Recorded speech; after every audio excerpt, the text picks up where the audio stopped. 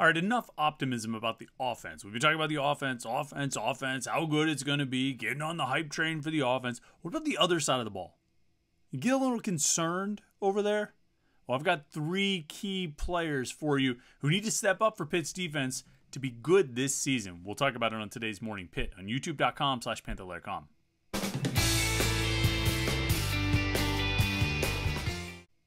All right, it's Thursday here on the Morning Pitt on youtube.com/Panther-Lair.com. I'm Chris Peak from Panther-Lair.com, Panther-Lair.com, Pittsburgh.rivals.com. Somebody said in the comments the other day that I say too many URLs, but I'm not going to stop saying any of them because guess what? That's what we're here to do, to get you to go check out the website. If you want the most comprehensive source of Pitt sports news on the internet, the best coverage you're going to find of Pitt sports, the place to do it is right there at Panther-Lair.com, Pittsburgh.rivals.com. We've got all the coverage from training camp. I mean, you can see all the headlines up there and 8 things from camp yesterday, videos and slideshows and practice reports and interviews and all those kinds of things. It's all right there at Panther-Lair.com and the message boards where everybody's talking about everything going on in the world of Pitt sports. Panther-Lair.com. I think it's the best online community of Pitt fans you're going to find. So go check it out. Panther-Lair.com. And our video wing right here at youtube.com/Panther-Lair.com, where we put all of our video content, and there's a whole lot of it. I mean, you can see the stuff that we got up there right now. We've got video interview with Wes Durham and Mark Richt from the ACC network is on there.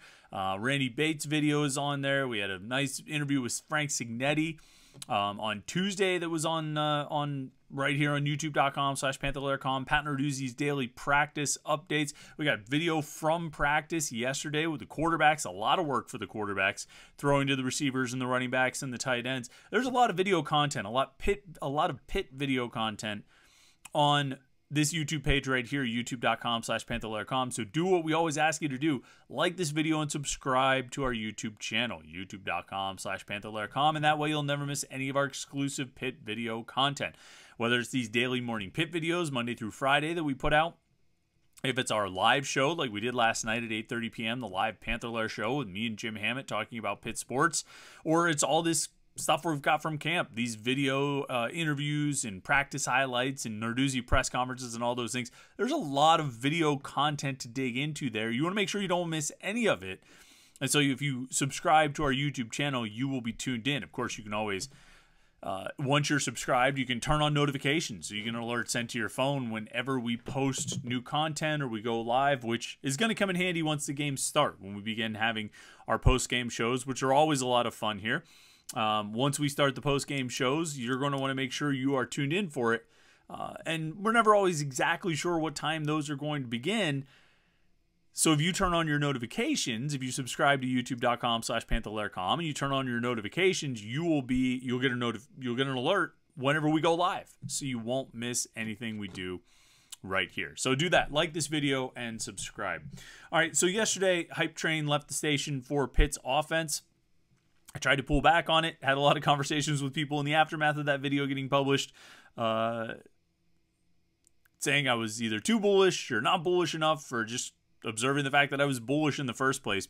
But inevitably, there's always a flip side that comes with that. And some of the optimism we expressed about Pitt's offense was tied to how the unit performed in the scrimmage on Saturday. And when Pat Narduzzi and the players and coaches talked about completing a lot of deep passes and the offense ultimately having a good day, not turning the ball over much. I think only 1 turnover from the first and second team offensive units. A lot of deep passes completed, and generally a successful day for Phil Dracovic and the rest of those guys. But the flip side, in training camp or spring camp, or anytime you have one of these scrimmages, the flip side is if one side does well, that means the other side didn't. And you can have scrimmages that I think are pretty balanced, that each side makes plays and all that. But if you have, generally speaking, somebody's going to succeed and somebody's going to fail. Somebody's going to win and somebody's going to lose. And it seems like Saturday's scrimmage was a win for the offense and a loss for the defense. And it wasn't just exclusively because of that the optimism started to grow. It's also different things we've been hearing about this team and hearing about these players through training camp that has sort of caused that hype train to start picking up steam, or picking up speed, I guess. using its steam to pick up speed. I don't know. I lose. I get lost in the details of how trains work. But it's leaving the station. And as we talked more and more about that, there was naturally sort of an equal and opposite reaction on the message boards and on Twitter of, oh man, does this mean the defense is not good? And there's been a lingering concern about the defense really throughout the offseason. And it's largely due to the number of players they're having to replace. 6 open starting jobs. If you look at, 2 starting defensive ends, 1 starting defensive tackle, a middle linebacker, and 2 safeties. And, not just any 6 players, but, an All-American in Kalijah Kancey, a first-team All-ACC selection in Servassier Dennis, and 2 guys in safety in Brandon Hill and Eric Hallett who were really good for the last 2 years, a big part of the ACC championship team and a big part of the success that Pitt had on defense last year, and replacing all of them. And it's not going to be easy, and we've talked about the replacements, and we've talked about how they're going to go about doing this and what the coaches have to do and who they're going to count on. We've talked about all these things throughout the offseason, so it's nothing new. But as we move through the 3rd week of training camp, which is where Pitt is right now, they're past the halfway point. Really, they'll finish out this week, and then they'll have practices, the first few days of next week. I think the media is going to be down there for Tuesday, Wednesday, Thursday. I don't know if they're practicing on Monday, if they're taking Monday off again, but then Friday's, I think Friday is the kickoff luncheon, right? And then you start into, there's a kickoff luncheon the following Friday. I forget exactly, but that's pretty much the end of training camp is next week. So as we move past the halfway point, we're in the 3rd week of camp, heading toward the final week. You want to see signs and you want to hear indications that the defense is making progress. And the positions that concern you the most, I think, are the safety spots. Those are the 2 big ones that, I think really stand out. At linebacker, yes, you lost Servassier Dennis, but you've got, Shane Simon, who played a lot last year, ready to step in at that middle linebacker position. At defensive end, along the defensive line, Kalijah Kancey produced at a really high level, a level that the defensive tackles probably won't produce this year. I think it's going to be, I don't want to say a down year for the defensive tackles. I think it's going to be more of a normal year for defensive tackles in Pitt's 4-3 defensive scheme. We've said it a lot of times. The playmaking defensive tackle, the pass rushing defensive tackle who puts up double-digit tackles for loss and a bunch of sacks is the exception, not the norm. Even though it's happened around here a bunch of times. And I think it'll happen again in the future, just not necessarily this year, and that's okay. At defensive end, where they're replacing Haba Baldonado and Deslin Alexander and John Morgan, all 3 of those guys produce at a lower level, I think, than was expected this past season. But I think they've recruited well and they've got talented players there. The biggest question marks are at safety. And not necessarily because there are questions about those individual players, and their talent or their experience, although certainly they don't have a ton of experience, even though most of them played in the Sun Bowl and occasionally at different points last season. A lot of the questions tie back to just how difficult those positions are to play. I asked Pat Narduzzi yesterday and Randy Bates yesterday about the challenge of playing safety in this defense, of playing field safety in particular, but safety positions overall.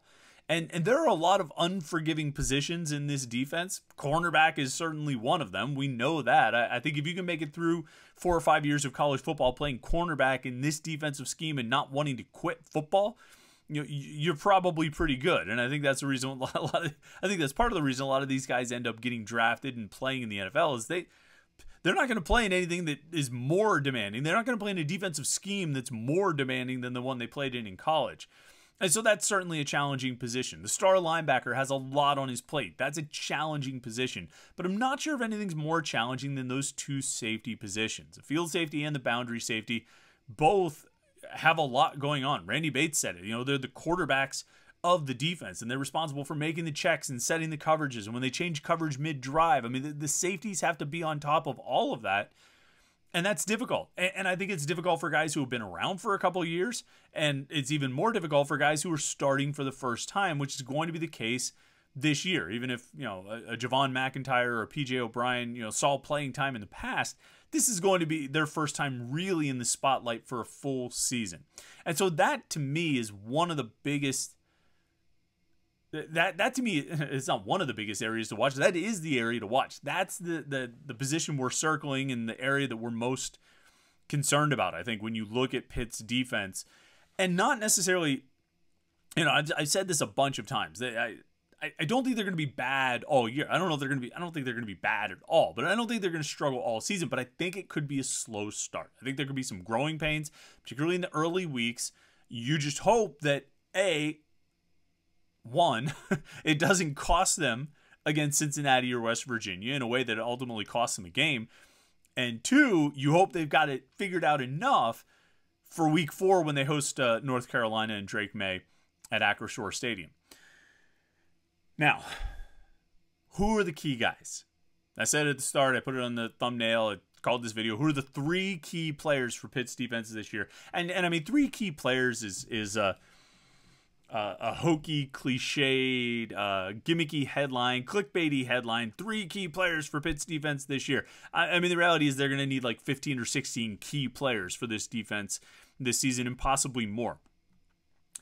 What I'm talking about today is 3 guys who I think need to step up in a big way this year. And it isn't necessarily the 3 most important players on defense, because you'll notice I'm not going to mention Bengali Kamara. And if you know me, I never pass in an opportunity to talk about Bengali Kamara when discussing Pitt's defense. I mean, that's, I was driving the Bengali Kamara hype train before I was driving the Bub Means hype train. I mean, I've been on with that one for a while.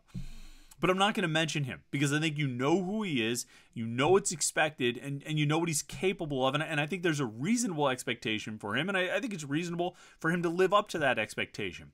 I sort of feel the same about Dayon Hayes, and I'm not going to include Dayon Hayes in this discussion either. I feel the same way about Dayon Hayes, even though he has less experience and he's proven less than a guy like Kamara. I think I have a fair amount of confidence in him. He has played a decent amount over the course of his career, and I think he's going to be pretty good. So I'm not going to include him. And the other guy I'm not going to include, and there's a pattern here, and you'll see it really quickly, pretty soon. The other guy I'm not going to include is Javon McIntyre. McIntyre, has played less than Kamara and less than Hayes, and he's stepping into a big role, which I just talked about is a very challenging role. It's one that, I think he learned some hard lessons in the Sun Bowl. Randy Bates and Pat Narduzzi have brought it up multiple times about some of the mistakes he made in the Sun Bowl and how it cost Pitt. But he has played, and by all indications, from everything we've heard and told, he's been really good in camp. In training camp, a big step forward, not just from the Sun Bowl, but a big step forward from spring camp, that he has considerably improved in his understanding of the defense, his knowledge, and his, the assignments and all the details and the things that you really need to master to be good at playing safety in this defense. I have confidence in those 3 guys, Hayes, Kamara, McIntyre. What Pitt needs, and 3 of the most important players, in my view, are the 3 guys playing opposite those 3 guys. Because of these 3 guys, I think those 3, I think Hayes, Kamara, and McIntyre will play well. But it'll be counteracted if these other 3 guys don't live up to it. So here's my 3 guys, and we'll work front to back. Defensive end, Nakai Johnson. I'm getting more and more convinced about Nakai Johnson, if not starting opposite Dayon Hayes, being the number 3 end in the rotation, getting a lot of snaps, playing a lot, and making a big impact. I personally, no disrespect to Nate Temple, but I would love to see an all-Western PA starting defensive line. Because if you have Hayes and Johnson at end, and you have Devin Danielson and David Green, at tackle, you got it. It's too bad Dayon Hayes couldn't have gone to Central Catholic, because then we could say an all-Whippeal defensive line, but we'll take an all-Western PA defensive line. I think that'd be great. That may or may not come to pass. I think Nate Temple has impressed the coaches and had a really good camp, so he could end up starting opposite Dayon Hayes. That's fine. Nakai Johnson's going to play a lot, and I think he's going to take a big step this year. I think he's one of those guys who will benefit the most from John Morgan not coming back. If John Morgan comes back and is welcome back, he plays a lot and gets a ton of snaps at defensive end and further blocks guys like Johnson and Sam Okunlola and Jimmy Scott. but Morgan didn't come back. He moved on. The coaches were willing to see him go because they're ready for that next wave. They're ready for Hayes and Johnson and Okunlola to step up and make a big impact. And I think Johnson is the one I'm looking at. I believe in Hayes. I think Dayon Hayes is going to play well. But I think Nikai Johnson, you can't just have one good pass rusher. I think Nikai Johnson needs to make a big impact so that other teams can't key on Dayon Hayes, and that pass rush becomes that much more dangerous with two guys who are blasting off the edge. Move to the middle of the defense. As Bengali Kamara, I have my high expectations for him. I think he'll live up to it. Double-digit tackles for loss, 5 or 6 sacks, interceptions, plural, forced fumbles, fumble recoveries, plural, defensive touchdowns, plural. But on the other side of him, Solomon DeShields. Solomon DeShields, I think, has to have a big year for Pitt this year. And it's not because they don't have other options. They do. If Solomon DeShields is playing really poorly and it's not working out, Shane Simon can move back outside to money linebacker. Brandon George can move inside, can play middle linebacker. And there you go. You got 4 seniors, 4 guys who are 4th or 5th year players, and they're, or 6th year player. And I think in the case of Simon, I mean, they've got somebody to play. But with Kamara and DeShields at outside linebacker, and granted, the star and the money are 2 very different roles, but that could be, I think, maybe the most athletic set of linebackers Pitt has had under Pat Narduzzi. And I think when you take the athleticism those guys have, the explosiveness those guys have, the speed those guys have, you have a real chance to make plays. I asked Bengali Kamara yesterday, during practice, throughout camp, the coaches track, defensive players who force turnovers, usually either during 7-on-7 or full, 11-on-11 team drills, maybe inside run as well. And if you get one, you get a sticker across your helmet. It says takeaway, and guys, 2-3 stickers of takeaways on there. And I feel like this year we're seeing more linebackers with those takeaway stickers than in the spring or in previous training camps. And I could be wrong, I could be right. I might have to go back and look at my notes from previous years, but it seems like this year the linebackers are really piling up the turnovers. They're making plays. And it's not just Kamara. I don't even think DeShields has one yet. But it's an athletic group of linebackers who are really hell-bent on making plays and forcing turnovers and getting to the ball. And I think that's their best group, is Kamara and DeShields and Simon.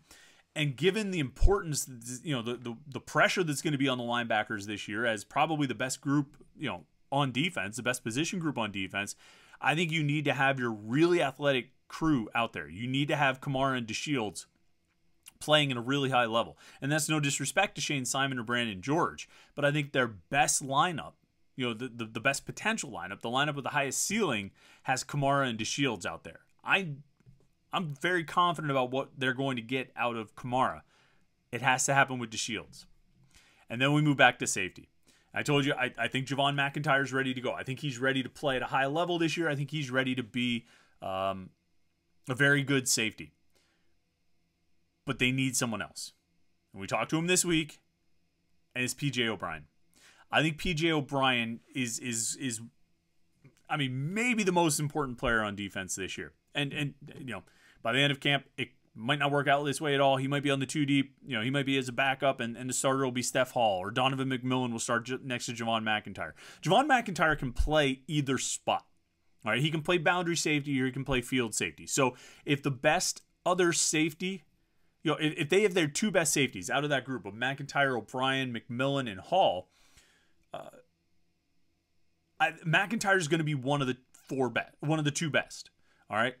Whoever that other one is, if it's O'Brien, it's Hall, or it's McMillan, whatever they do best will dictate what position McIntyre plays. So if it's O'Brien and his best position is field safety, McIntyre will play the boundary safety. If it's McMillan and McMillan's best position is boundary safety, then McIntyre will play the field safety spot. If it's Steph Hall, then it'll just depend whichever one he's better at, because I think he can play both just like McIntyre can play both. And they're all sort of getting trained at both positions. But I think McIntyre is kind of locked in. It's just a question of who can play next to him. And I feel like P.J. O'Brien, as an older player who's been around here longer than anybody else, other than McIntyre, I guess, I feel like P.J. O'Brien is the key guy. I think if he can step up and be solid and reliable and consistent at field safety, then McIntyre can play boundary safety, where I think he's a great fit. I think he can do both, but I think he's a really good fit for boundary safety. And that can be a good, solid group out there.